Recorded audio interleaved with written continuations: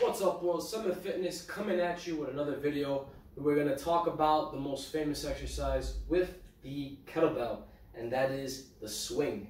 So what's up with the swing and why is it amazing? First and foremost, you're training your posterior chain through a dynamic fashion with multiple reps. So you're literally stimulating this whole entire powerhouse. Everything athletic pretty much comes from your backside. Power, sprinting, running, jumping, leaping, throwing a punch, and hip snaps. So let's get right into it. First and foremost, there are two styles with this. Today we'll go over the hard style kettlebell swing, and then there's the soft style, which I'm actually practicing more of in terms of doing a certification with the IKFF. But this swing is all, practice makes perfect, and perfect practice makes perfect technique. So I'm still working with things, but I really enjoy this new form of training in addition to my calisthenics. So first and foremost, your setup with the kettlebell before I actually start swinging. I enjoy this setup. I actually get my heels in front, and then from that point on, I just walk backwards, like so. And thus I've created a triangle. And here, hips back, you hinge, hamstrings are already on, glutes are on. Grab the kettlebell from here, roll the shoulders back.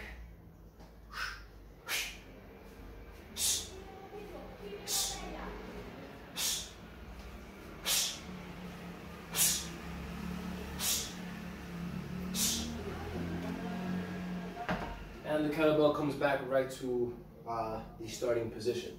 So it's the hip snap and the hip extension and the tightening of the glutes, the contraction of the glutes, that sends the kettlebell going up. It's not the arms that are contracting it. I also like to keep my elbows locked. Some people do a T-Rex arm kind of thing. Truth be told, I don't really see too much value in that. I do like the arms locked. Makes my hips work much more. Now let's talk about depth. This one I picked up from Steve Cotter, who has this drill in which you have another kettlebell underneath you, so that way your squat or your kettlebell swing, doesn't turn into a squat. Some people get too low into the swing exercise, thus transforming it into kind of like a kettlebell squat, which you don't want. So this is to prevent you from actually hitting the kettlebell in and of itself. So it teaches you how to focus on better reps. So here's what not to do. When I get into my swing, get lower and lower, and then you get so low to the point that bang, you hit it. Or some people end up like this, which is usually the case, and they have their chest hovering over, and then this falls over. So that's the whole purpose of having the kettlebell behind you, or in front of you rather. And I really like this drill. It keeps your reps more honest, and a little bit more of the same. And another drill that I picked up on, this I learned from Tom Liang, an amazing strong first kettlebell coach in New York City who trains at Transform GST. So shouts out to you, Paul, and the whole team. This one is really cool. They start off with these yoga blocks. And what I like is you can turn the kettlebell swing kind of into a stop and go.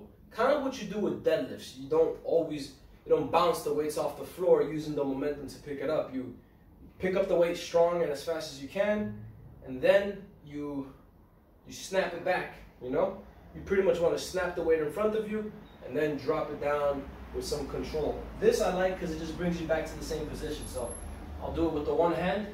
Notice my arm behind me. I'm going to swing it forward. Everything is in unison. And then I come back and I'm right here. Hips loaded. Come back, right here. I could even go from switching hand to hand, and then bam, bam.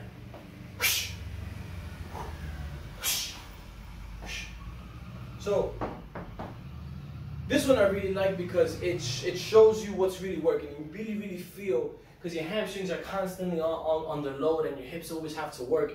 You feel the muscles that need to do the job, So this one isn't too bad for going slower, getting more patient with the technique. The other one is much more of keeping the reps with rhythmic fashion and much more of a ballistic snap because you aren't stopping. So this is just a couple of thoughts and ideas, but use the kettlebell. If you haven't touched it, I'm one of those people who's really late into the game, but I have to tell you, it is a game changer for me. So hope you enjoyed this video. Please like, share, and subscribe. More videos coming to you. Peace and blessings.